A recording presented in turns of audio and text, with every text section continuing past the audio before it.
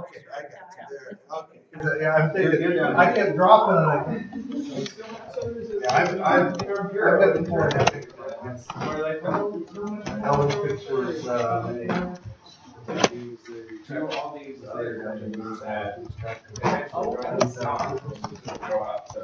well, so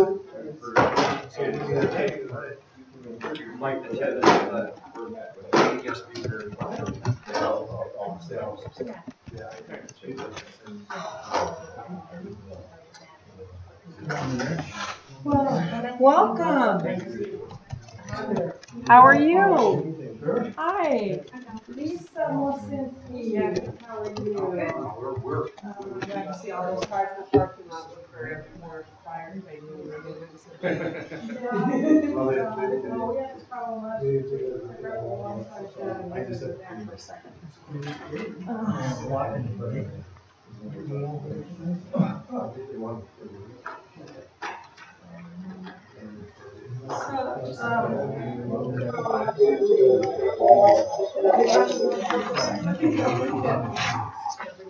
You have those headphones? I may need those headphones. I'm sorry. Yeah. Put them away.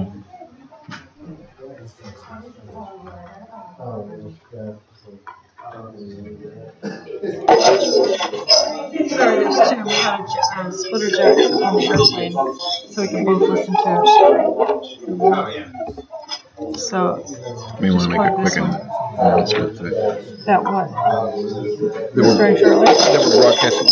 The audio is going out. You want to turn up the audio?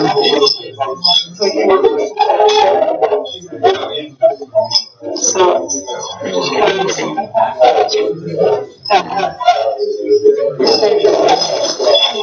you know, we're live right now. So don't say anything you don't like. So, did you sign in?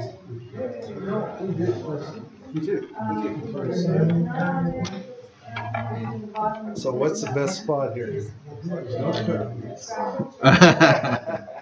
Oh, you're in charge of the screen? I'm help setting up the audio feed to broadcast live over YouTube. Oh. So I'm helping it get So set people up. don't even have to come.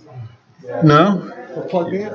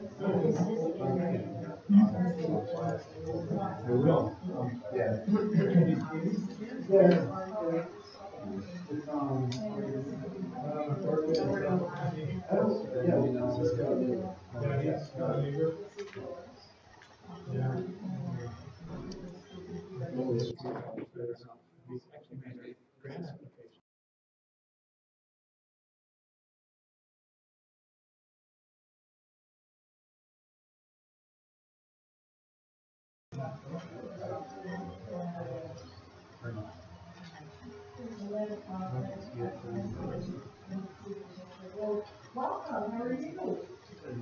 Good to see you. Yes. Been a couple months. It's been a couple months. How you doing? All right. Well, just staying ahead of it. Yeah, that's good. That's good. Yeah, you know, I always wondered that expression. Oh, yeah. My kids get into too many things, and I have my stuff, so I can, I can manage. They like to do that. Well, really, it's just like, hopefully it's at the taking houses, they have 40 of them. One's a girl, 5 and 6 years. He's the puppy house. His brother is an attorney. It's not his real house. So I said, what are you going to do? It's a long time here. Just be involved in it, but it's kind of solve problems. Yeah. I do it for a lot of people. Primarily older I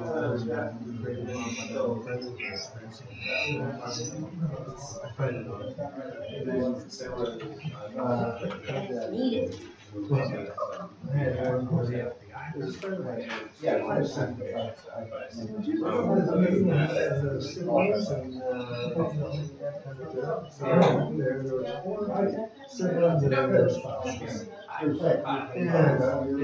I went through it for a while. This is what I said.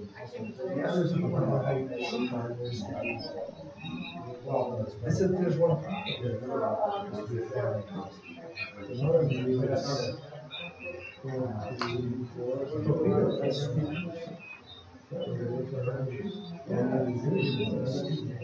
I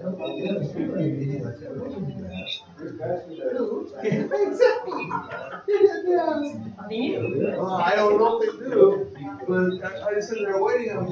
I said, I was going to tell them. But I was getting it. So I eventually get someone to get around here. Well, this person,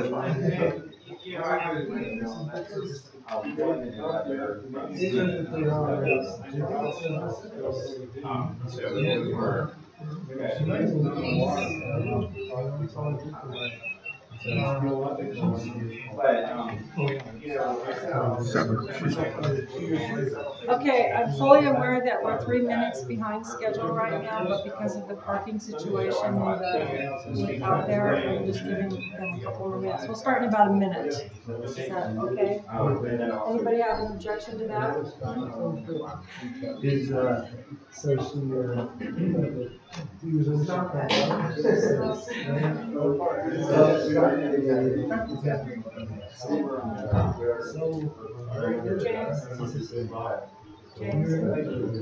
Mr. Nobles? Yeah, and that's. Mr. Nobles?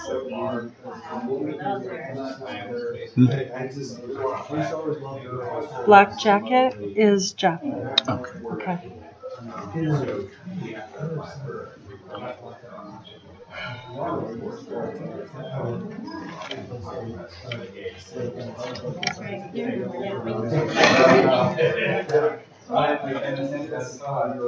Okay, welcome, and we'll go ahead and get started now. We've got other people, as they come in, we'll be able to sign in and find a spot. Welcome to the December 8th meeting for Markham Neighborhood. And I want you all to know that we are currently broadcasting live on the internet for those at home who are unable to attend our meeting. We do have some disabled people that are watching from home, or should be if they can get logged in, and listening to us, and maybe even chat in if they have a question. So you're all live, so don't do or say anything that you don't want going out into the web. And then after the meeting, the video for the meeting will be posted on our website at www.markhamneighborhood.com, and you can go back and review the video if you need to. So I hope everyone over here is signed in. If you have not, if you're not already entered on that sheet, just add your name to the blank lines below. My name is Donna Heron. I'm your current president of the Neighborhood Association until my term runs, and I hope someone else will step up. First on the agenda would be introductions. And first on the introductions are our two dignitaries present, our guest speakers, which is Kyle Cheswick from Portland Bureau of Transportation. Welcome, Kyle. And Lisa Mozinski from the Bureau of Environmental Services. Welcome, Lisa. So next I'd like to go around the room, and also we have James Noble here, who is our Southwest Neighborhoods Incorporated Public Safety Chair. And he is from the Maplewood neighborhood. He is helping with the web, online web meeting, getting us situated, making sure it's running correctly before he may take off. So after that, I'd like to just start going around the room with Kim and go this way and back and forth and just introduce yourself and maybe say the street you live on or something. Or how many years you've been here? Kim Heron, been here as long as Donna's been here, 20 years, live on 30th Avenue. David Niederloh, 1840 Southwest Marigold. We're on the corner of where this 19th Street project begins or ends. I'm Renata Niederloh. Mirza Lukman, I live on 35th and Corner Ridge Drive, 28 years. I'm Jeff Monahan. I'm the transportation rep for Markham neighborhood, and also live on Primrose, just down the street from the project on 19th. Okay. Casper Wooder from 2710 Southwest Ridge Drive. We lived here since 1999. Welcome. Connie Cavanero, live with him. I don't live with that. No, Ray Taylor, 1845 Southwest Ridge Drive. Welcome. Karen Hansen, what's her name? 1893 Southwest. 1893 Southwest Fourth Street. I'm Steve Keating. We've lived there for the last 6 months. Great, welcome. And you're next. I'm Bruce. Our family owns a property at Primrose 19th. She's been in the family since the 60s. Great, welcome. And John, you're next. I'm John Gibbon. I'm your Markham Land Use Representative. I'm also chair of the Sweeney Land Use Committee. And I live at 9822 Southwest Quail Post Road, Quail Park. And we got one more in the corner. Hi, my name is Eric Matthew, and I have owned the house at 1919 Southwest Orchid since 1994. Great. So for 23 years. Welcome all. I hope it wasn't too much trouble for you getting into the school tonight because of the parking situation and the holiday event they have going on in the school. But if more people come, we'll just hopefully they'll find a way in here eventually. Next on the agenda for tonight is the agenda approval. So has everybody picked up an agenda off the table? If not, Kyle or Kim can hand you one. Look it over, and it looks like we're missing our treasurer, so I know that report will not happen. As well as Amanda Garcia sent me a message right before the meeting. She won't be here tonight, so that report won't go either. But if there's any changes, additions, or deletions on the agenda, please let me know and we'll approve it.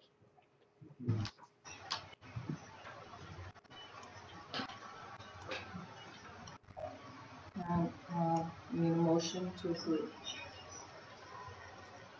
Make a motion to approve the agenda. Anyone second? Second. Okay, your name is? Casper Wooder. Casper, okay. Oh, it says we don't have a secretary tonight. I also have to go back and write that down. So the camera doesn't look at you. I'm seeing you, but the camera's not seeing you. We've got it set this way so that you have your privacy if you want. Okay. Okay, so Casper seconded. All those in favor say aye. Aye. Those opposed say no. Motion carries and the agenda is approved. We don't have a police officer in attendance yet, but if one does show up, we will let them in on the next slot. We have a next transition available so that they can give their report on crime and then leave if they have to. So you're up. Next is, move forward here a little bit. Oh, the meeting minutes, since we don't have a secretary, this is kind of an unusual month. I was in the hospital at the last meeting, and we lost our secretary. So there wasn't a secretary from the time that I got back till now to do the minutes. So I will go through the tape and get it, and we'll do 2 months worth of minutes at the next meeting. If anyone has an objection, please let me know. Others acceptable. There weren't any motions of the last meeting other than to accept the agenda and adjourn, I think. Was right? Am I right, Jeff? So there shouldn't be anything really objectionable about that. So Portland Police Bureau was skipping. If all of you are from our neighborhood or very close, except for you two, and you already know about this because you're part of it. This was what we saw this last summer at Barber Boulevard in 26. It's now completed, right, Lisa? Yes. And but that's the little segue we have. Their next project coming up, I hope it's the very next one, is our street 19th, Southwest 19th. This is looking up from Taylor's Ferry, and this is looking down from Marigold. So everybody has a picture in their mind as to where that is if you're not living on that street. There's a lot of people here that are from that street, but it kind of gives you an idea where it is. And I think that's actually looking down from Lobelia. Jeff? I think that's actually looking down from Lobelia. Lobelia, is it? Yeah, because Marigold's at the bottom of those barriers. Oh, okay. Well, it was a year ago since I took that picture. So, and actually, here's the map of where the project area is, and they'll get into that. So, let me introduce to you Kyle Cheswick from Portland Bureau of Transportation and Lisa Mosinski from the Bureau of Environmental Services. Great, thank you. So, to give a little context, obviously you've all heard from Lisa before. They're doing, BES is doing a stormwater facility, fairly large one down at Taylor's Ferry and Southwest 19th. So in the past, they would go through their projects, and PBOT never had any funding to come to the table and basically do anything with local streets outside of the local improvement district process. We actually had a local improvement district proposed for Southwest 19th, Marigold, Primrose, and Orchid in the past, but that was prohibitively expensive. So starting in about 2008 to 2012, we wanted to take a look at how do we change not only our standards, but our process to make streets more affordable for people. And so in 2012, we changed and created a shared street standard, which is basically 16 feet of pavement with gravel shoulder on either side. At that time, after council adopted it, we consciously made the decision that we're not going to think about stormwater because we're the Transportation Bureau. We're going to leave that up to the Bureau of Environmental Services. So we left in there some room for some variation on how we address stormwater within that standard. Unfortunately, the new standard also didn't come with money, and it came with some other problems as well. One of them was that in the state of Oregon, you were prohibited from walking in the street, even on a local street that is low volume. You're supposed to walk as far left as practicable. So under a standard, you would be, or as far right as practicable, sorry, you would be off of the gravel shoulder at the very edge, and it's not good for pedestrians and it's not good for accessibility.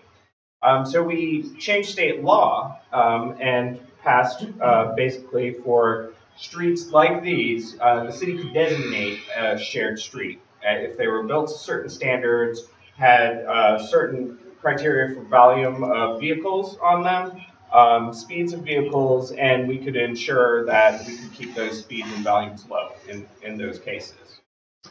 Still, no money. So in this last budget, the current mayor provided the Transportation Bureau with basically around $1 million to say, go out and figure out how you can pave streets, which finally we got some money. We had, in the meantime, also done neighborhood street plans. I'm sure you've heard of the Tryon-Stevens Creek Headwaters Plan. We've done one in Division Midway, which is out around 122nd Division. We've done a street plan in the Cully neighborhood. We've had conversations and basically done a street concept plan for Errol Heights neighborhood in Brentwood, Darlington. We also have some information, and it's a little out of date, but for the Woodstock neighborhood. So we've done some work and some pre-planning on, you know, what would this look like if we were to somehow get money, or neighbors would want to come forward and create an LID and fund some street improvements. So we decided, once we got this funding, that we were going to move forward with the Errol Heights neighborhood. We had the most conversations with them. We think that a local improvement district will work in that area. There are still some issues we needed to work through, but we thought this might be a good area to show how we can do change dirt and gravel streets to a paved surface, take care of the stormwater issues, provide access for pedestrians, cyclists, transit riders, and emergency vehicles, lift buses, things like that, and in a wider area, so we're not adversely impacting one street. So you have a dirt and gravel street, and it's surrounded by other dirt and gravel streets, and you pave that. That's where naturally people want to go. Since we've been at a concept level, we haven't actually built them, and it sounds a little strange just because we have a lot of center strip paved streets around the city. We have a lot of streets without curbs that have been built over time that function as a shared street, but we haven't technically built one to that standard. So we looked at it, and instead of scaling up for a large project where we're doing multiple streets at once, we wanted to select a test project where we could have a confined and controlled area where we could test our design assumptions, which we're pretty sure about. Those are fairly straightforward. We could test our cost assumptions, most importantly, and we could test our relationship with BES and how we're going to divide up costs, how this is going to work, what are their stormwater needs, and what's the best conveyance system for the stormwater to reach a stormwater facility, and those kinds of issues. And luckily enough, BES was embarking on the 19th and Taylor's Ferry stormwater facility. So a little background on that. I think BES was having some challenges on how to design the stormwater facility with all the dirt and gravel and sediment runoff coming off the dirt and gravel street. And I had people in my bureau approach me, found out, hey, you've got money now. Guess what? We have this street that's just for you. One of many people who has come to me and said they can help me spend the money, which is wonderful. But BES had a particular problem, and several things stood out about Southwest 19. First, they're already building a stormwater facility. So the stormwater has been thought about and has been modeled, and it's also it's moving forward. It was at 30% design, kind of between 30 and 60 in that range. So they already had a good chunk of the work done on the stormwater piece. The second issue is we had a lot of people in the bureau going, well, you know, we don't do streets for people. Property owners have to pay for their streets. In this case, we're not removing a complete liability from any property owner. All the properties are corner properties. They're all fronting a different frontage as well, so there is still a liability to improve your frontage. These are all basically, in general, people's side yards. So that was a good factor. The other thing is that we're dealing with a lot of the same kind of topography challenges. You're also in what's called, I believe, an MS4 area. So that's exactly similar to Errol Heights. Errol Heights is in one of those few areas that are like that in Southeast. So it had a lot of benefits for it. What I proposed to the Bureau and what was accepted was that we're going to do this as a test project. We're going to evaluate it ahead of time and afterwards and see where we have some challenges, where we can make changes. Does it work well for BES and for transportation? And also, what are ways we can keep costs low? Because ultimately, if we're using this in local improvement districts, or even frankly, just for the city, you know, this was designed to be a more affordable standard, and we want to keep it affordable. So where are ways we can trim costs, cut costs within the Bureau, either on design, survey, all sorts of construction issues, things like that. So get some best practices. And the city would fully pay for it. in this case on Southwest 19th for those reasons. And that was accepted. So we agreed with BES that we would provide the conveyance and reduce the sediment runoff that was coming down to the facility at Southwest 19th and Taylor's Ferry, and we would take care of the street portion. The design that we have currently, so from Marigold down to Primrose, we have, I always get confused on the direction, yes. So from Marigold to Primrose here, we have a curb on this side of the street. And in our discussions with Fire Bureau and Emergency Services, they said, you know, we are okay with having a curb on one side as long as you can't park along that curb. Because when a fire truck comes in, they're putting down their outriggers, they really want 20 feet. And if we've introduced a curb, they're not going to get that on that one side. So we're introducing a curb here to help with the stormwater conveyance coming down to an inlet. And there will be a gravel shoulder on that side. It's what's called a shed section. So the water is designed to run into that curb and go down. So that's the first piece of it. The reason we put the curb on this side is because it's more of an uphill side.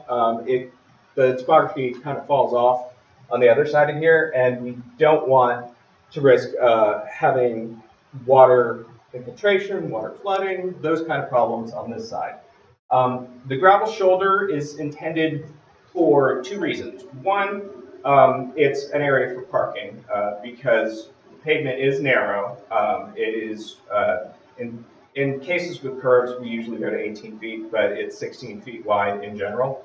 And one is for parking. People can park out of the travelway. The other is it's designed to be what's called a queuing street. So two large vehicles are passing each other. One or both can pull off to the side and be able to pass each other safely. It's more comfortable for people. Technically, in 16 feet, use average vehicle size, people can pass each other, but lots of people don't feel comfortable and they'll use that space. The other thing is if a pedestrian doesn't feel comfortable walking in the road, it gives them a safe space to do so. On Southwest Orchid to Primrose, we were proposing gravel shoulder on both sides. And that was at 30%, that's what went out. And there's what's called a valley gutter on this side of the street. And the valley gutter is designed to be lower where the water comes in, but we're actually making it higher around curb height so that it captures the water. So there is an existing valley gutter, I think it's Southwest 14th. That's in the center of the street. That's another place to do it. But basically, it captures the water in a valley to convey the stormwater down. And then in this area, it's a little interesting. We have the stormwater facility down here. We have a pathway adjacent to it that does do slight switchbacks just to be ADA compliant on the slopes. But in this section, we need to provide access to a driveway that's there. The other thing that's going on, we thought about, well, let's just build a driveway and have a pathway next to it and we're good, is BES maintenance trucks. So when they're accessing the bottom of the facility, it's going to be lane closures on Taylor's Ferry, and they're going to need flaggers, and that's just the world we live in. But when they're accessing the top of the facility, the only good way to access it is to come in from the top. And we wanted to, if we build it to our shared street standard, we can be able to capture the maneuverability of some of their larger vehicles, their Vector trucks, when they come into plant, general routine maintenance for the facility. We will introduce a curb on this side as well. So I was actually really concerned about the property here at the corner because the topography does drop off, and I could see, you know, if we have a bunch of water coming down the hill here, I don't want to flood them out. So we're introducing a curb, we're wrapping it around the corner slightly, and directing that water to an inlet that will go into the stormwater facility. A couple other things that are going on. We're not improving orchid or primrose or marigold here. So we are looking at some type of asphalt berm, if you will, low berm, similar to what's here at 17th and Primrose, to direct the water, make sure we can catch some of that gravel that comes in. There will also be sediment manholes in there that will be able to, the water is going to come in through inlets along the street. We have one at Primrose and another down at Orchid, but we're looking at putting another one in upstream that'll capture the water and the sediment, but then we'll stop it in the sediment manholes before it gets down to the bottom. So we'll be able to deal with that, pull that out of the system. The reason we're doing the valley gutter and the curb and looking at this as a test is we want to ensure that we're meeting DES's needs. I mean, they need to slow the water, take the sediment out. Is it a water quality facility as well? Yeah, we're going to meet the water quality standards. So, and to basically keep it all out of Tryon Creek, which is a problem. Yeah, just trying to reduce the sediment and trying to reduce ESA illicit fish and So the Tryon-Stevens Creek Headwaters Plan that I mentioned earlier lists this as what's called a flexible street. It also calls out a couple other different issues. One is it's a safe route to school up to Capitol Hill. Two, it's one of the Southwest Trails, and I'll be there at their meeting next week to talk to them. The third issue is that, you know, as a flexible street, it's designed that you could use a shared street standard. The other thing that to keep in mind about this is this whole area is kind of in a little box. Primrose doesn't go through. Marigold ends down here, kind of curves and goes into a cul-de-sac. You're blocked off up here. These are dirt and gravel streets, so it's kind of a nice little box there, where the people who are going to be using the street are people who live there, and emergency vehicles or lift buses and the like, but basically accessing this area of the neighborhood. In effect, this will be a permanent closure at Taylor's Ferry. Right now there are Type 2 barricades and we closed it for sightline distances, but BES is putting in a large stormwater facility and we've decided we can be okay with the pathway there. In front of the stormwater facility, there is a bus stop there. We will be adding sidewalk in front of the facility just because it's a bus stop. We expect people to be there. It's not going to put sidewalk all along Taylor's Ferry. It's at this discrete location. But if we're going out there and spending the time and money on the project, we felt that there's a bus stop there. We need to make it accessible. We're making the pathway accessible. It doesn't make sense to land people on a shoulder in gravel. The other issue on the street is, since it's built to our shared street standard, the city accepts maintenance for the street. Now, I sent out 30% plans and shared them with the neighborhood as well, and we did get some feedback, but things have also changed since 30%. We have an aggressive schedule. Our schedule is hopefully going to have final plans in late January, early February. So we're looking to bid and award this and start building this spring. I looked at the 30% plans that I sent out and looked at some of the tree issues. There's one tree that's right here that it looks like the roots are going to be in our gravel shoulder. I didn't see any reason why we couldn't narrow the gravel shoulder to not impact the tree. We wanted to show it on the plans because we have to go for a tree permit under the new tree code. We want the urban forester to take a look at all the trees and know what we're doing. But I don't know, southernmost tree, but that tree we aren't proposing to take out anymore. Yeah. Yeah. Along my fence. The Yeah. palm trees are fine when I moved it. Yes. Those can go out if you want. I don't. The first one, we don't need to take it out. The second one, I don't think we need to take that one out either. We want to make sure the urban forester takes a look at it and make sure we're not doing anything. But again, you know, we can narrow the gravel shoulder. We're fine with that, and not take that one out. There's one right here that's right up at Primrose that, when we did a field visit, had a really nasty branch coming out from it that was over the street. We were like, ooh, that one's bad.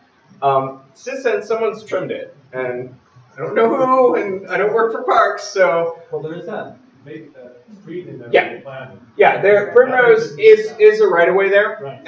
And we did initially tell BES that, you know, if you're going to have problems making the stormwater facility work for the amount of water that's coming down the hill when you do your modeling, we can reserve that for a stormwater facility. And, you know, even in the future, we could reserve that for a stormwater facility. But the tree there, some of the roots might be actually under the roadway. So that's the one that we're still on the fence about, that we definitely want the urban forester to look at and tell us, you know, yes, the tree can stay, or please save the tree, or no, it's in bad shape, and that's possibly one that can go. We're not sure about that one, so we definitely want them to take a look at it. On this area of Orchid, on the other side of the street, we are basically going to eliminate the gravel shoulder there as well. So there won't be parking on this side. There's a driveway for the property up here at the corner of Primrose and Orchid. It's kind of an interesting circular driveway that has access on Primrose and Orchid. That's going to be fine, and the little garage that's there, that's okay. We just wouldn't do the gravel shoulder. The pavement edge would extend to just about the edge of that concrete pad that the fire hydrant's on at that location at the corner. Beyond that, we would like some clearance just to make sure we don't have a wall right up on the edge of pavement. But we would like some clearance from the edge of pavement, 5 feet, I think live definitely with. But we wouldn't be doing gravel shoulder there.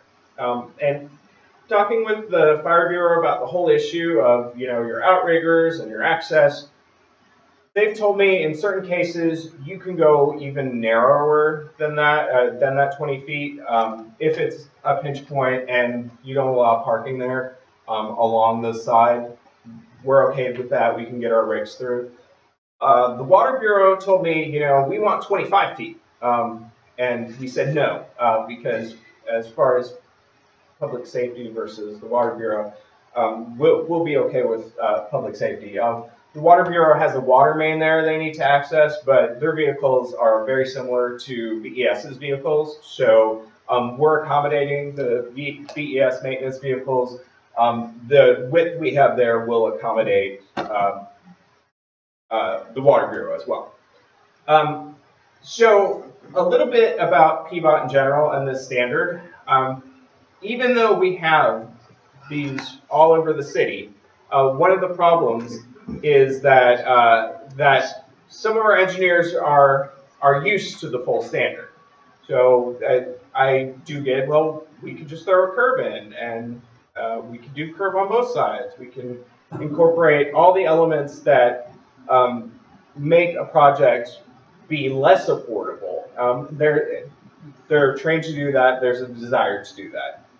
When we talked with them about the gravel shoulders and narrowing them, some of our engineers are like, oh no, we need that space.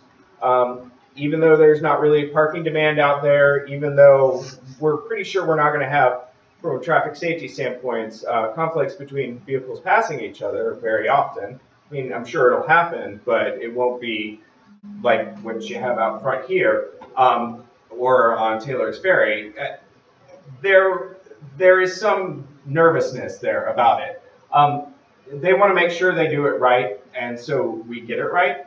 In certain cases, we definitely have flexibility with the shoulder area. You know, there is an argument that, you know, 16 feet of pavement is too narrow. We need 18. And my response in talking with them is, well, what's the difference if you have the area to pull over? there is some nervousness in the Bureau. So while we do have some flexibility, our engineering department does have the ability to overrule me, but I'm very good with working with them and making sure we're going to meet the transportation needs and the traffic safety needs. So that's the short story, or the long story, on Southwest 19th and kind of how we got here. I'm happy to answer any questions that anybody has. Yes? Have you talked with the care facility that's on the corner of 19th and Marigold that has regularly happening emergency vehicles that pull in to either rescue someone Almost here. or to remove someone? The parking of the people that come to visit the facility appreciate the fact that they can park along that area, which you designated sandy gravel, which if it stays the way it is, they would be able to park here. Yes. Depending on how far over they can come in the other direction, coming east from. Are you talking here or here? Talking there. That's the facility where your finger is. So that will have the gravel parking area. The idea is if it's 7-foot gravel shoulder, they'll be able to use that for parking. It's typical what we use for a parking lane on the street. The idea is so don't park on the pavement, but in a lot of cases, it's probably going to be okay. We did hear from emergency services that, yes, please pave this street because Marigold, actually, I have a colleague that almost bottomed out a city vehicle on Marigold, but there's a pretty big hill and it's a little bombed out, and the break in the hill is about here. Same with Primrose. The good way to actually access the neighborhood, especially if you're in a larger or an emergency vehicle, is to come in Orchid and then go up if 19th is paved. With it unpaved, it makes it challenging. So emergency services was very supportive of paving that area. And just so add a note on that, the traffic on Marigold coming over from 17th, 50% of the cars that come down there are cut-throughs trying to get to the freeway. Okay, so there's a lot more. I often wondered about that if that actually went through, and they come off of 17th. Okay. And UPS, you name FedEx, all of the trucks use that as a cut-through to get into the neighborhood or get out of the neighborhood. So they'll probably continue doing that.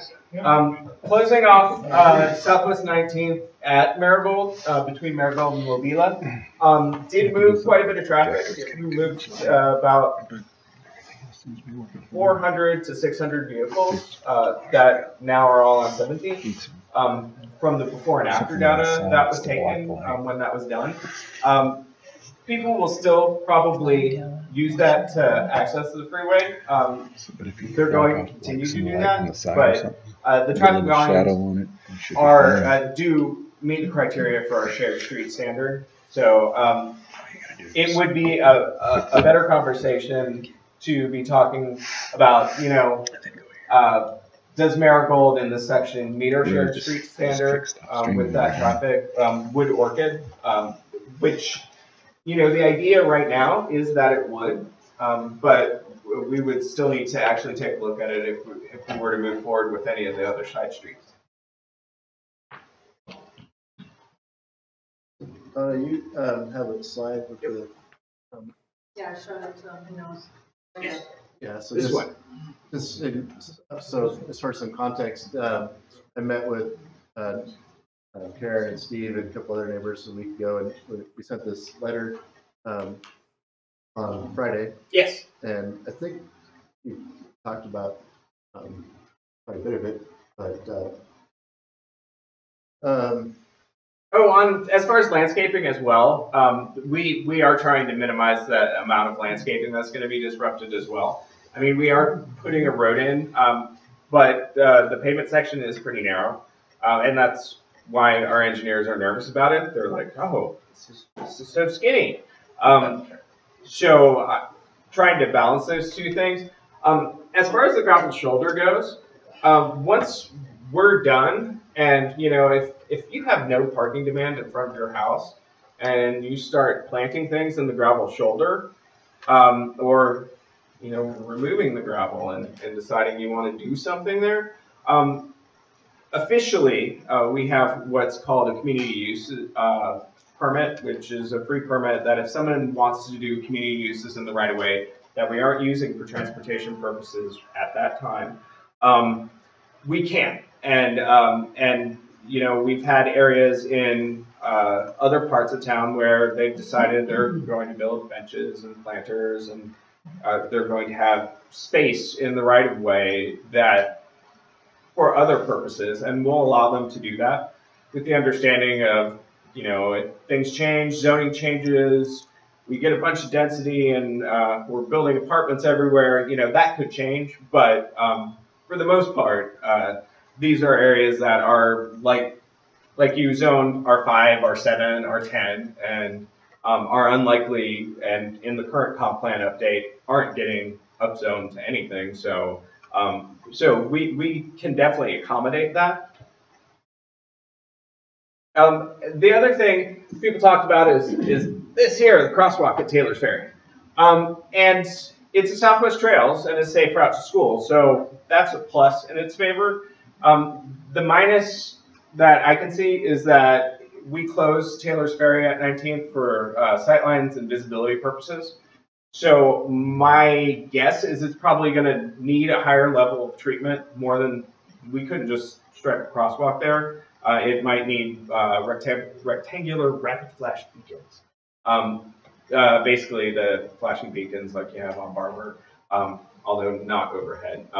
It would probably need a treatment like that. I don't know, because I haven't taken a look at it, and as a part of this project, I wouldn't be able to, but there are two things going on. One is Southwest in Motion, which we did East Portland in Motion a few years back, and since that time, we've gotten probably $16 to $24 million worth of grants for projects in East Portland based on that plan over the last 6 years.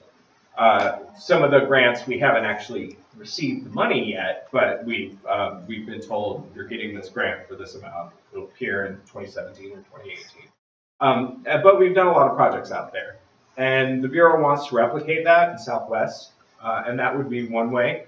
The other way is in our TSP update, Transportation System Plan update, which basically is what our upcoming projects is based upon. We created a program called pedestrian crossings, basically, or pedestrian safety. And it's to help people get across busier streets, prioritizing areas that are on busy arterials, of course, but also that have a different nexus, that providing access to transit, which we have quite a bit on Taylor's Ferry, safe routes to school, pedestrian network and Southwest Trails, those kinds of things. So that is, I think, next year about to start up, so that would be another place to plug in. We're updating our system development charges to include those programs. So rapid flash beacons, I mean, I was in the capital program, now I work with development and permitting and transit, and in the capital program, when I built those, depending on the location, you're talking $60,000 to $100,000 per installation. So they are pricier. Yes. Now, clarification, do you mind going back to the other slide? Sure. This one? Yes. Okay. I'm just checking my understanding of what you said. We live on the corner of Marigold and 19. Here. Yep. And you know that Marigold going towards 17th is the Grand Canyon and yes. Farm Park. So we haven't been able to have any parking in front of our house. And if I'm understanding, now we've had other people parking down between Marigold and Primrose. So with this plan, is that taking away all of our parking there as well? You would be able to park on this side of the street. On this side of the street with the curb, the fire bureau doesn't want us to include parking there. So on this side of the street, you wouldn't be able to. On this side, you would. On the west side. Yes.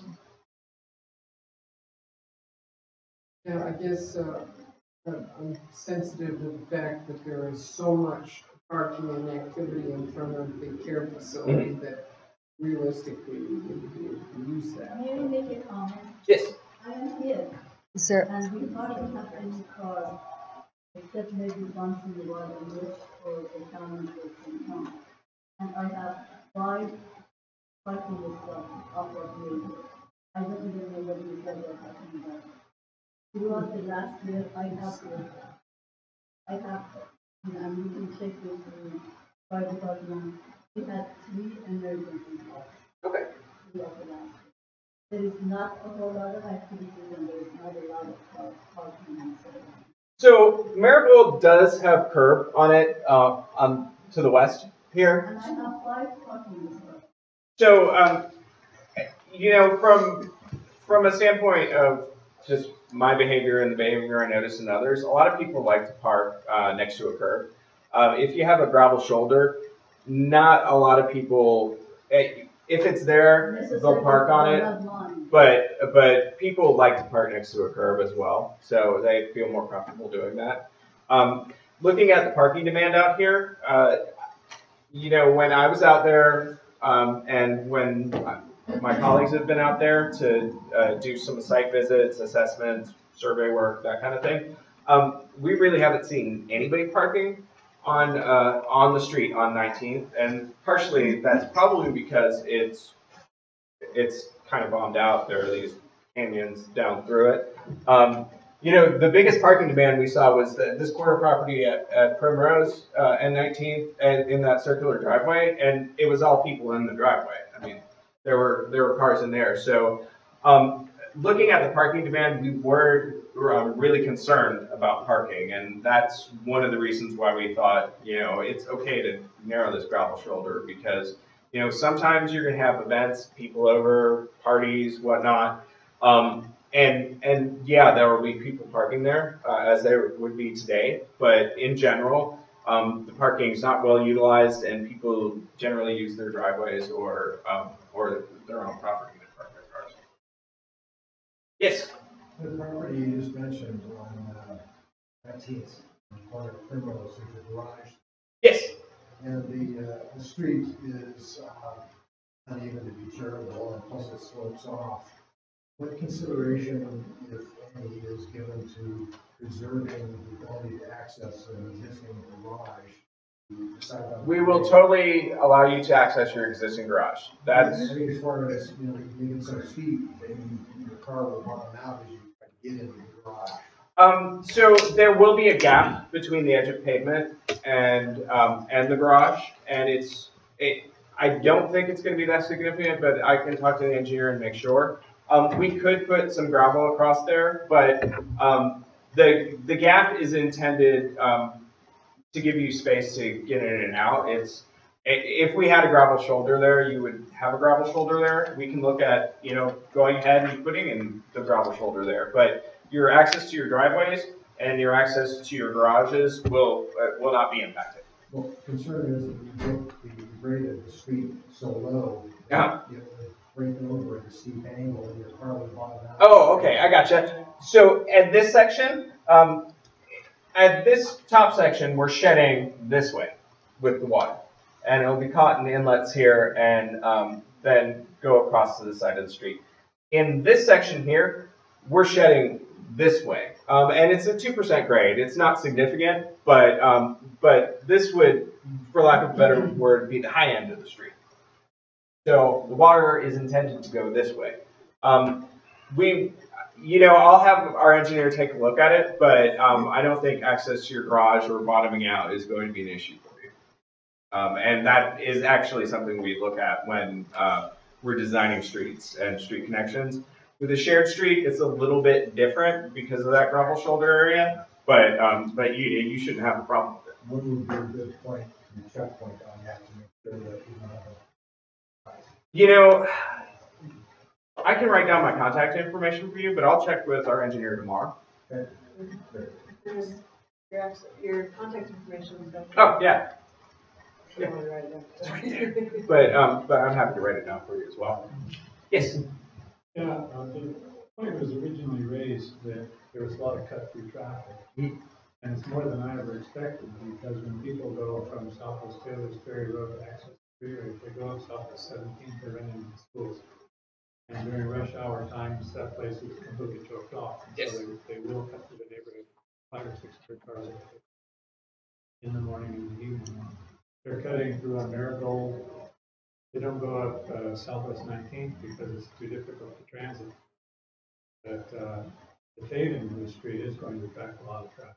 One of the complaints we heard from neighbors arrived in the neighborhood was that people were blasting up that street in four-wheel drives because of the stuff. But they got a tremendous amount of traffic and they accelerated all the way up. So I've got deep concerns about traffic calming. I know it's going to attract a lot of traffic and it's a shared street. Right. And simply making it wider won't help. Posting the speed limit not helpful. ITE says that instituted traffic engineers, that's not a true traffic calming. So the narrowness of the street is going to be some traffic calming. We will be monitoring it. We have counts for Marigold, Primrose, Orchid, and 19th currently, and we've had our traffic engineers looking at it to see, do we need to do more? We could introduce stop control. So there currently isn't any stop control. Some of our traffic engineers feel that's a good thing because it makes people look and see if they don't know what, someone could pull out. We could introduce stop control. We could look at actual traffic calming and put, since I wouldn't want to impact drainage too much, they'd probably be something like speed cushions, but basically smaller type speed bumps. But we definitely, since this is one of the first official ones we're building, we definitely want this to succeed. So go back to that picture that we sort of proposed. Yep. So when you go to the far left, see where we changed the roadway to a driveway. I realize you want to get into the DDS truck, although the slopes are really steep. And I'm unsure at a 12% slope whether your vector truck operators are going to like it. But I'm afraid that if you make that a straight street, people are going to go down at night and they're not going to be cued that that's a dead end street. And they're going to go blasting right off the end. And I don't think you can put enough barricades up. So we will have, the barricades, they'll be doing 30 miles an hour. They'll run right over the top of it. So we will have the barricades. There's also a curb down here at the bottom. Yeah. I can't see why you need to offset the street 4 feet in our direction and wipe out so much of our landscape.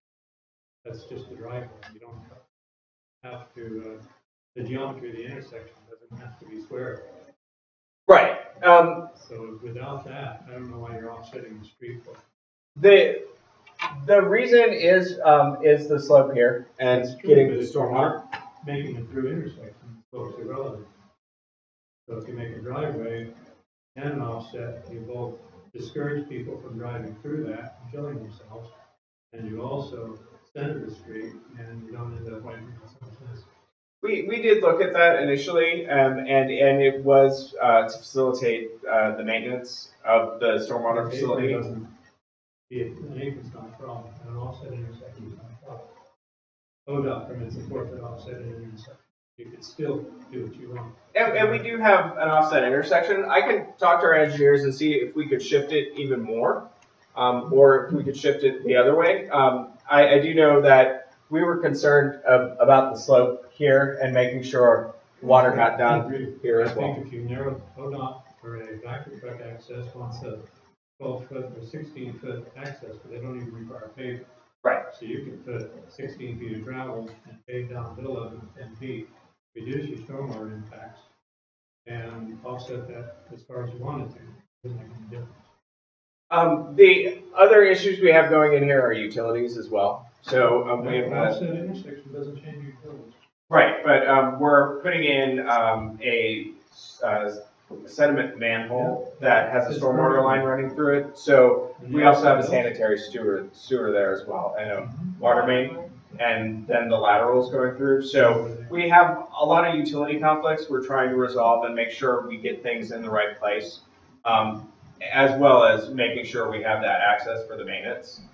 There's one water line and one sewer line. Not much utility conflict. Right, but we're also putting in another sewer line, a storm sewer line that's daisy chaining the inlets. So. Okay. So I'm happy to bring this back, and you know, I have your contact information, so I can get you a response pretty quickly. It's a little disingenuous to put in gravel shoulders at a 10% or 12% slope because they're going to erode. And then to say, oh, if you don't really like them, you can cover them anyway. It would be much better to put in permanent parking bays. They're going to have a lot less erosion. They're a place to slow your water down because I calculate the flows in your valley bed over 8 feet per second, and that's going to scour the concrete. It's not going to be a successful design.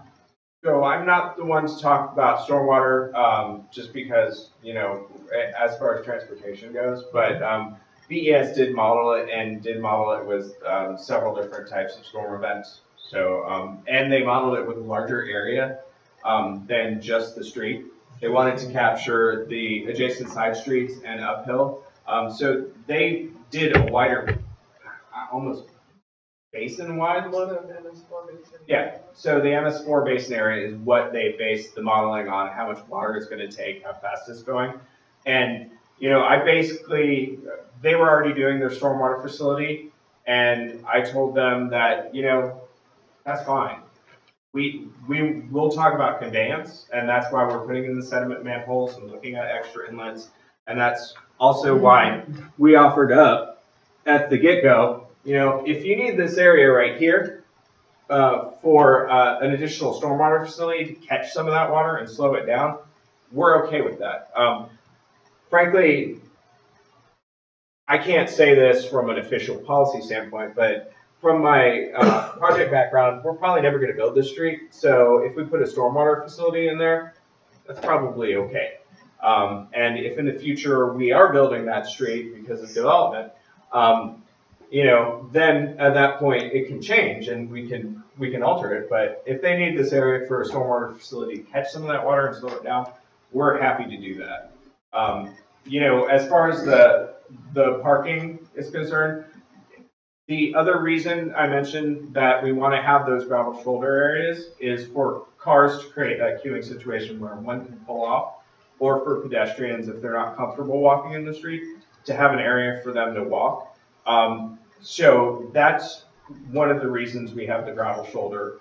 We're okay with narrowing it, but again, our traffic engineers and our civil engineers are very nervous. This is like the first new street that we're building like this, even though, you know, we do have them throughout the city. They feel a certain amount of trepidation about the standard. City engineers signed off on it, but we want to make sure we evaluate it and make sure it's meeting our needs. And, you know, in the future, if we can, we're looking at making some of those changes. Just to keep, I mean, it's more cost for us to gravel that, and it's more cost for us to grade it out. So again, with trying to keep the project costs low, we're going to take an active look at that. So you're not building a new street. The street's been there since about 1905. And right now it's taking traffic and pedestrians on about a 14-foot gravel section. And so why would you make a pavement saying we need 3 times that way? It's a hard argument to support it. If you provide a great section of road introducing dangerous conditions for pedestrians, provide a choke and a chicane and make sure the bottom of it's clearly identified as not a the street. Right. Save a lot of lives, save a lot of people, and make the street a lot safer. I can't imagine why that's a good idea. Oh, I'm definitely not saying that, but we will be signing this as a shared street. That's part of the state law. We have to designate it as a shared street officially. And we will have not only barricades here, but we can look at other things we can do to not encourage people to come down here. There is some cut through traffic here, but the majority of the traffic is all within this area, and a lot of people who are cut through traffic have been probably doing it for years. I mean, it's not an easy place to get into. And that's part of the reason this section was closed. We're not looking at doing anything there, so, but that's part of the reason this section was closed to help mitigate some of that. We're not going to make anything worse with the cut-through traffic and increase it. And that's in the judgment of our traffic engineers. Improving this section does have utility for all modes and also emergency vehicle access and lift access. And we're going to be actively monitoring it. Chicanes, they work really well from a traffic safety standpoint, but they do have a problem with water conveyance standpoint. So I think for the most part, that's why we didn't go with a chicaning type idea. In flatter areas, that works really well, but in other areas, we would be dropping off sediment and chicaning over and then picking up more sediment because the water is going to go where it wants to go and maybe creating other problems. So we wanted to be sure that... Right. So, the top one is on the uphill side of your road, so that can't be a stormwater problem. I know Ryan is actually taking a look at what was sent, and also we got your follow-up email, and he's provided some feedback, and I wanted to check in with our planning senior planner who did this Tryon Stevens Headwater plan to make sure we're conforming with it. But we actually are getting quite a bit of water up here. BES was trying to talk about doing a sediment trap at this location to pull some of that sediment out that we're getting off of Marigold and off of 19th as well. And some of it goes around the corner and down the hill, but we are getting quite a bit of sediment here. We don't want to do a sediment trap there, and the reason is we don't want you to have water problems.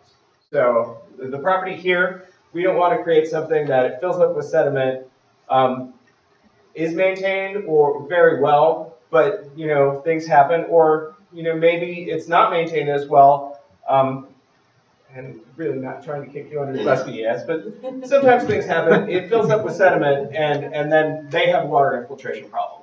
So that's why we're looking at an inlet down here, and we're looking at sediment manifolds to go ahead and pull that sediment off. I mean, and again, I didn't do the water modeling. That we left to BES. So the stormwater modeling was all handled by them, and they feel that the existing stormwater facility is going to meet their needs. It may not be rounded. Yeah, there's still some design. I mean, we're still in the design phase. So there's still some design modifications, and likely it's probably not going to be that round in shape. But for the modeling, they feel that size of the facility with the weirs there is going to meet their needs. So we're helping them with the walls on the facility, but yes. So on this plan, where exactly is the stormwater facility? On this one, yeah, it appears down here. And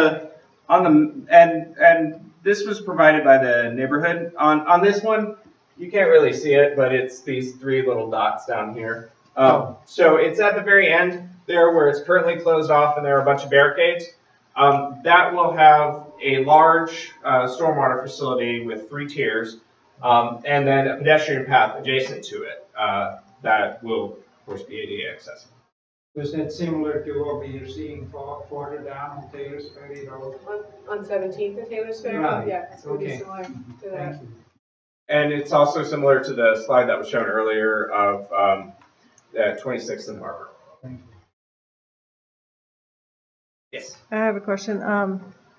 Near Zahara Rahmani's home or foster care facility, as well as at the bottom at Taylor's Ferry, it is really dark. Did you say there's anything in there with lighting? Or is it we can talk to our street lighting engineers. I don't have any lighting in my project, but I can definitely talk to our street lighting group. We do have the ability to put in street lights, and we do get requests for it. So, you know, if we are doing a street there, we are trying to expand pedestrian and bicycle activity and access. It is a shared street. It would make sense that that they take a look at lighting and make sure it's available. Safe and streets, sufficient. safe Yes. for pedestrians. Is it dark near the bus stop, Taylor's Ferry? Is that where you're? Yes, it's dark down at the bottom and dark at the top. And I don't know about the middle. Anybody can speak about the middle in there? It's not really well lit. As a walker, I've been through there and it's dark. Yeah. So when can we see the latest iteration? As soon as I get them back from drafting, and right now they're CAD files, so, and I don't think we've submitted them for drafting. We're trying to address the comments that we got back internally and also address the comments that we got from folks that contacted us. So as soon as they're available, I'm happy to provide them. You know, as far as an estimate, yes, you're doing a great job and you're very aggressive. The end of next week, BES was saying they might be ready with their pieces. I can see if we can go ahead and submit ours to drafting to actually get something on paper. We're kind of weirdly divided. We're going to basically have 2 plan sets, but it's going to be 1 bid package. So we can go ahead and do our plans, but we just want to make sure we're not going to be doing something that's in conflict with BES. I mean, the conveyance system, BES really rightly cares about that. And even though it's on our plan sheets, they're going to have an opinion about it. So we want to make sure they're okay with it. But I can see what we have, and even barring that, and see if there's a way we can get the CAD file printed to a PDF. Even though it won't look like the plan sheets I sent out, you'll still be able to possibly ascertain that. So I think we're ahead of BES in going to drafting. I'm hoping we should be submitted this week, but it might be next week, depending on BES's schedule. So, and then usually drafting, I'm a nag, but usually drafting takes sometimes a week to a week and a half. So, yeah, on a project of this size, larger projects. Yes. Could you just, I don't really know where the curve going between Orchid and Primrose, because I basically have a whole stretch of my property. Between Orchid and Primrose, there will be no curb? Yes, there will. From Orchid to Primrose on 19th. Oh, on this one. Along my property, along 19th. Okay. Where's that? Down on this. I think Eric's, your property's here, right? Yeah, oh, okay. Right there. Yeah, you're not getting a curb. On this side of the street, there will be a valley gutter. And there will be the shoulder area. No, the curb's going to be between Marigold and Primrose. There's no curb on the lower side. Correct. There's a valley gutter. I thought you said there was a curb on the okay, it's a valley gutter, I guess. Yes. Yeah, and you're able to drive over that if you want to park on the shoulder there, depending on where you want to park. Because if we narrow the shoulder around the trees, there won't be enough room. Because in my right away along my fence there, there is an old drainage along there. It was in use when I moved there 1 year. That's no longer. But that's where the water used to go now. And I don't know if you guys do anything with that. We'll probably leave it as is. That area won't be touched in that section. Correct. Correct. Once we Well, it's in the right of way. Really, it is in the right of way, and we're not doing anything. I think these are your plum trees, right? Probably. Yeah, 2 plum trees. Yeah. So everything from the other side of the plum trees, in this section up here, will remain as is. We're not doing anything. The plum trees are right along my property line. Oh, okay. Yeah, but the roots, the circles are kind of where where the roots would extend. So beyond the plum trees, you're probably not going to see anything except maybe in this section you'll see the gravel shoulder, depending on. So I will stop, because that lower section right in front of my house on 19, that's where I do park. Yeah. So there will be parking available. Yeah, beyond the plum trees, closer to, yeah. Okay, so like a good area to park between the trench and the street. Yes. Cool. Okay, thank you. No problem. Whatever, that'll be good, I don't know. But you know, the try on Stevens, well, there's a neighborhood plan, so it's called neighborhood street plan. Yes. Has some good diagrams of what the valley gutter and such section will look like. I thought they were helpful. There's some graphics in there. There is one that shows with a curve, because funnily, as they were writing the plan and getting ready for council, this whole issue was starting to emerge, and we were starting to talk to BES about it. So, and we're doing this project in Arrow Heights, and I told them, we're okay with the curve on one side. They put a stormwater facility behind the curve there, which is something we can do certain places, but in this case, the neighborhood facility will capture that area. So, in some cases, in some places, we'll be doing a stormwater facility behind the curve and not one of the larger facilities. In this case, since the larger facility was already underway, we matched that. I've been sitting here for a while, just kind of processing my thoughts around how the traffic engineers who said that they feel confident that this one is wrong and I'm also registered to one. I've just been sitting here trying to figure out what they're basing their conclusions on, and I know you'll make a formal response to the letter that was sent, but I'm kind of hoping for some type of an early switch, so to speak. Right. That if you're going to build the road straight, and we're very concerned that we're going to have increased traffic volume.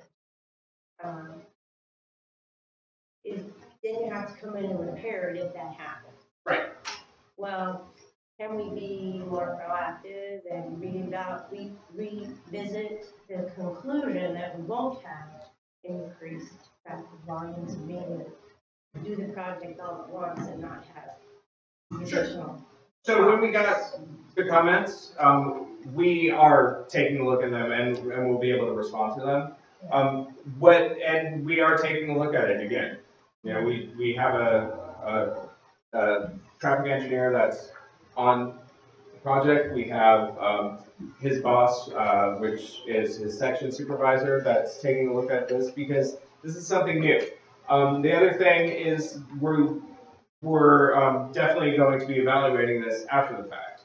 So, there's often a concern when the city does something that, oh, well, you're going to do it and we're just going to be suffering consequences.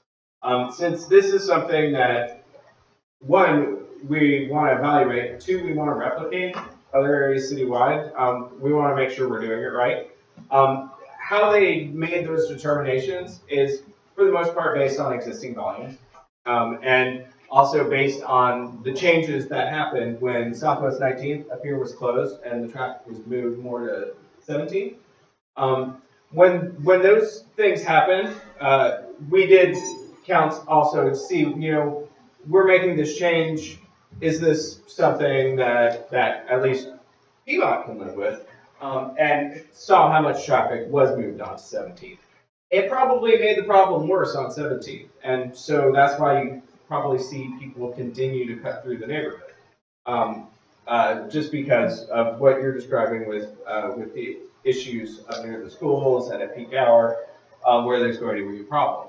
But that's what they were, for the most part, not being the traffic engineer, but that's what they based their decisions. I'd like to know whether any of the traffic counts occurred before Southwest 19 became so difficult to pass. Since we've been there, the erosion has become a small creek. Yes. So the concern is there were counts coming when it was easier to pass. Yes. Down that road. Yes, there were.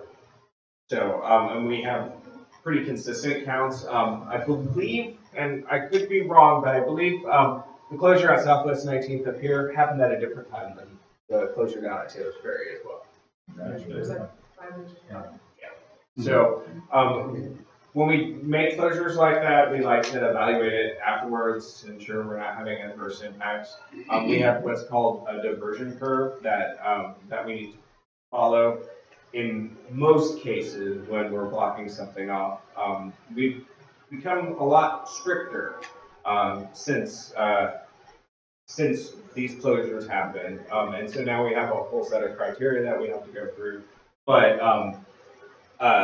before we even say yes to a closure, yes, we've taken counts at various different times. I mean, we have heard from some people on 17th that they don't like that we've closed 19th because it's put more pressure on 17th.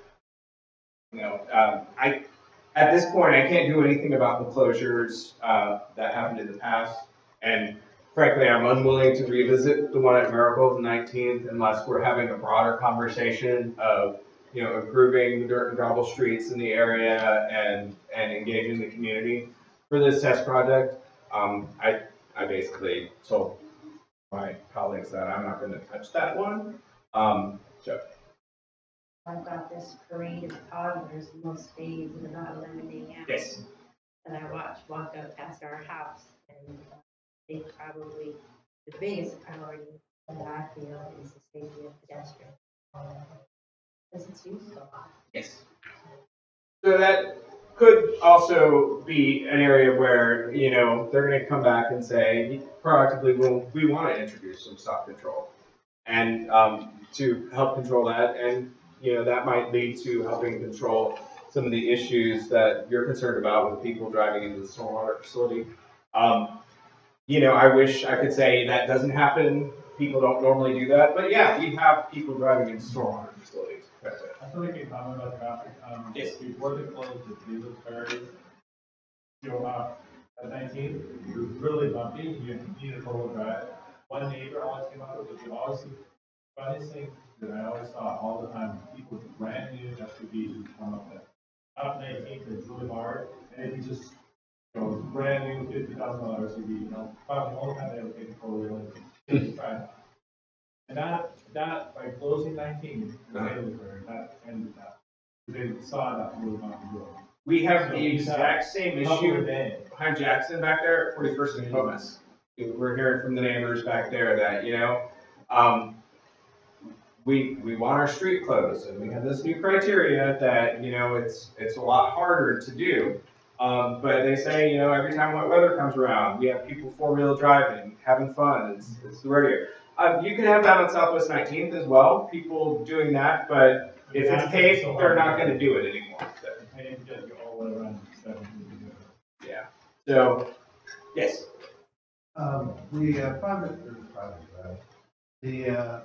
Addressing the residents on 18th. This is fine. That. Oh, 17th? Yeah, I'm a. 19. Oh, 19. Okay. Yeah. Will that driveway take a sustained rain in that? Is it going to be a common yard for that house? Or? This one down here? Right. So we're going to leave the existing driveway the way it is. Okay. The water, and maybe it's better on your drawing. So the water is intended to come down and access the inlet here to go into the stormwater facility and have a what's called a flow control manhole to control the flow so we're not blowing out their stormwater facility with the water coming down the hill. The driveway will remain as it is, and the water will be heading this direction to those flow control manhole. Okay. And it'll be paved to the driveway. Yeah. Oh, it isn't be paved to the driveway? Mm-hmm. Oh. Yeah, so we stopped right at the driveway. I didn't want to just bring in a rock and watch it wash right over your pathway. Oh, yeah. Yeah, and then the pathway will start on the other side of your driveway. And we're debating whether we need to throw in a bollard. We probably don't. You know, it's going to be a fairly narrow pathway, probably 6 to 8 feet wide. You might try driving on it, so that's why we're thinking, well, maybe we need a bollard. We have a slope there that flattens out at your driveway, so we don't know if, like, we put in a bollard, if a cyclist coming down will run into the bollard. So that's we're still mulling that one over. No, I probably don't have this. Yeah, they tried that once. The pathway will be asphalt pathway though. So. That's right.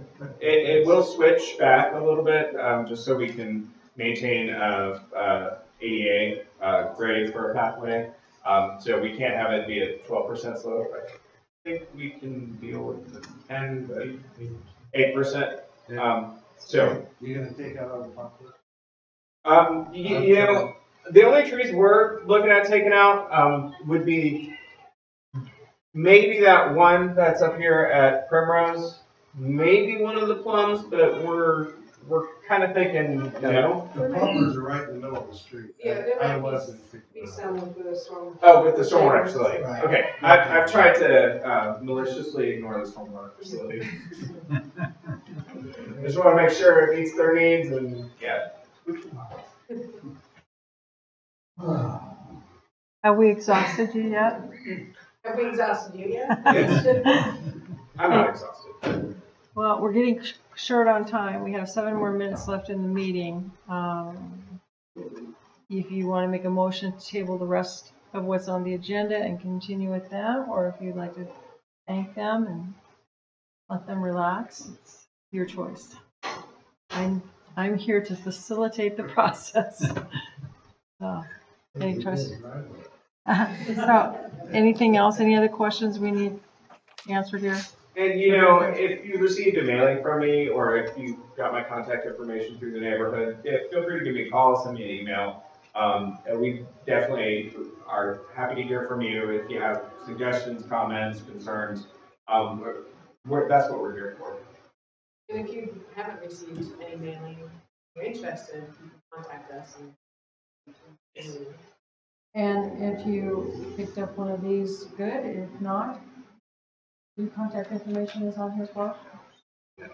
There's also actually about the project, which has both of our contact information. Oh, relative. So that's a good way to get in contact with us. I'll also add my contact information and provide that electronically to the neighborhood, so you guys have it too. The only other thing I'd throw in there that's on the back of the fact sheet is what's called the local transportation infrastructure charge. And one of the things, another project I'm working on is moving from on dirt gravel streets a frontage improvement based model to a fee-based model. So currently what the situation is, development comes in on your dirt and gravel street, and they are told they have to do their frontage improvements, and they say no, and they go through an appeals process, and it's a 9-month ordeal for the developer. But in the end, we go, okay, you're on a dirt and gravel street, and it's local service. It doesn't make sense for you to do that, and here's a waiver of remonstrance. Then the developer sells the property, and the new property owner has what's called the waiver of remonstrance. Theoretically, what that's supposed to do is help eventually put together LIDs and get streets built. That really hasn't happened in the city. A lot of property owners don't know they have these waivers of remonstrance, which basically means if we're forming an LID, you're an automatic yes. You can still come to council and use your First Amendment or freedoms of speech, but you're technically an automatic yes. It really hasn't worked. So why we're switching to a fee-based model is we're saying to the developer, yeah, we're still going to give you a waiver, and that's great, but you're going to pay a fee. And we haven't adopted this yet. This is coming probably around in February, but we've been working on it with neighborhood stakeholders and also with developers and city staff, where we'll still get the waiver, but we'll get a fee. And we would be able to apply those fees to transportation projects. In getting this, the neighborhood folks that we worked with, and Marianne Fitzgerald from Sweeney was on the committee, as well as other members from throughout the city. One thing we did tell them was that, okay, there's a lack of credibility here with the city, and you don't feel like we would spend the fee correctly, so that's why you want to oppose it. We'll not spend the fee, we'll collect it, but we'll start a process starting in 2016. It'll probably be March, where we'll figure out how we're going to spend this fee. So that's a potential revenue stream to also go into writing down the LIDs and paving our drop streets. I just thought I'd give you a heads up since it's on the handout. Okay, so your neighborhood contacts for this project are Phil Richmond, our past president, and Jeff Monahan, our transportation chair. Those two have been working with Kyle and Lisa on this project. So if you have questions, you can get with them and they should be able to answer your questions or help you out. So thank you very much, Kyle and Lisa. Thank you.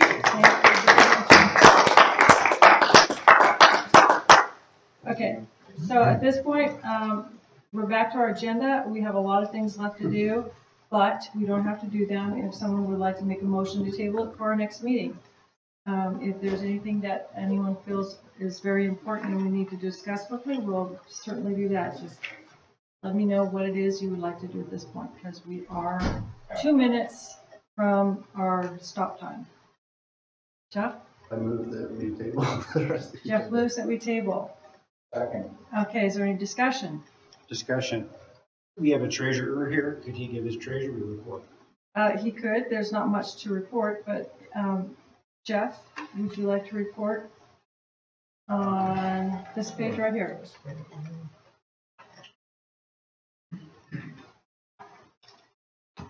Let's see, the last 2 months we've had our revenues come from Fed Meyer's quarterly rewards program, $84, and we had a big chunk of expenses in October incurred from the night out summer.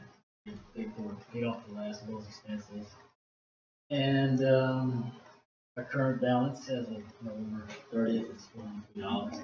I have copies of financial reports with added detail behind if you want to see what the expenses were for.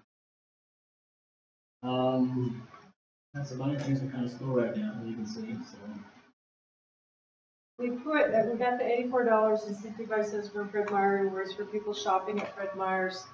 Nothing is taken away from their rewards. It's just an addition that's given to the neighborhood based on the number of rewards that you accumulate. So if you can, pick up one of those sheets over there for Fred Meyer rewards and go online and sign up for it, and the neighborhood will benefit. You get your rewards, and we'll also get some too. I don't know if I missed this, but have we decided what we're going to do with the questions of the neighborhood? Yes, they're coming to our next meeting in January. They've been invited. I shouldn't say they're coming. They've been invited to our next January meeting. Anything else? You good? Okay. So there are other things that are in the works, but we can certainly cover it next month if you would like to adjourn. We had a tabling and we had a discussion, and we had a tabling motion and a second. So we kind of messed that up, didn't we? So all those, any other discussion? Okay, all those in favor of tabling the rest of the agenda until the next meeting, say aye. Aye. Those opposed, say no. Motion carries. We will all see you all next month. But before you go, one last slide. That's the very end. At the bottom of your agenda, there are, John, thank you very much for coming. Your report is very important, and we'll get it next month. At the very bottom of your agenda is the next meetings for this certain chairs, public transportation, land, and so on, as well as signing up for our newsletter, going to sign up for Southwest News Sweeney's paper, So just check on here on the bottom of your agenda for that. And then just go to our website if you need to have more information. Or contact me on the website. So any other questions before we adjourn? If anyone is willing to stay after to help us kind of scoop the tails back into the middle, put the chairs around, that would be appreciated. Otherwise, have a very good holiday season, and we'll look forward to seeing you next January. Motion to adjourn. And seconded? Second. Okay, Jeff, seconds. All those in favor say aye. Aye. Thank you.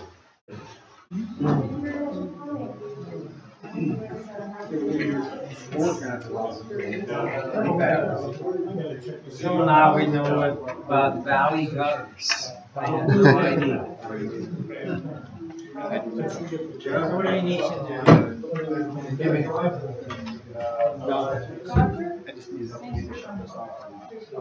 Donna?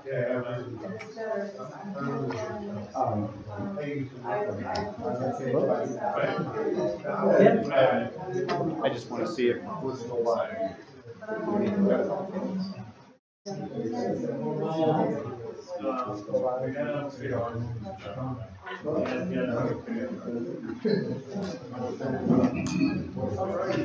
What we need to do, these tables did not move.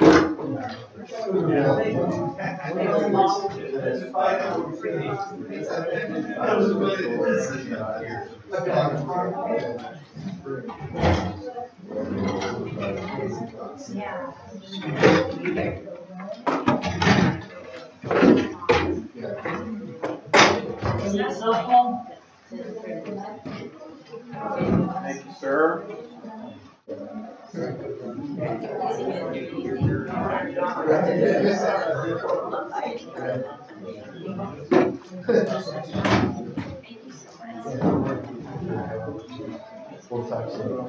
Okay, good night, everybody.